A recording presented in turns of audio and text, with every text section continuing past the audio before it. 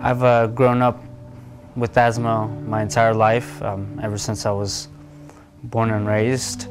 I had a lot of trouble breathing, so a lot of activities like soccer or sports and playing outside took a whole effect on me. A whole lot of times when I went to go hang out with my friends, they would want to go play soccer or football, sports, and I had to say no the whole time because I couldn't do that because of my asthma, of how severe it was.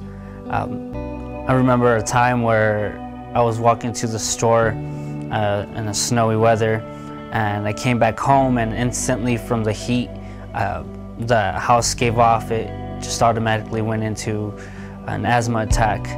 One of the things that I would do to help this asthma go away was I would use my inhaler, and I would carry it with me 24/7. When I went to go to bed, I would have it there in reach, so when I woke up and I had troubles breathing, I would be able to use it.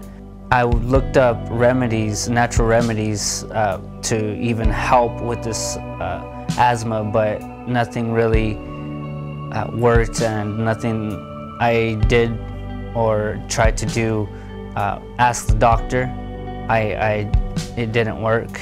So it just left me with no choice but to suffer with this disease. So I finally came to a Hungry Generation about 2 years ago during the Raised to Deliver conference, and it was my first time in a long time since I've been here.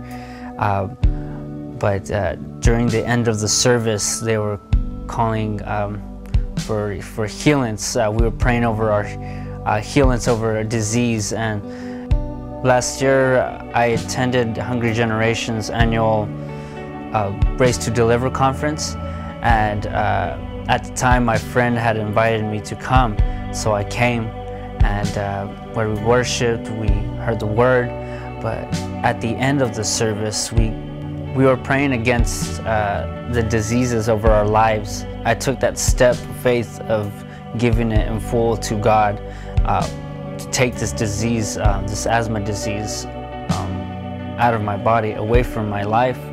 And as we were praying, I felt the sensation through my body, this heat and this electric shock going through my body, and I then started breathing rapidly. I was able to, I was being able to breathe, and I took a full breath, and it was just like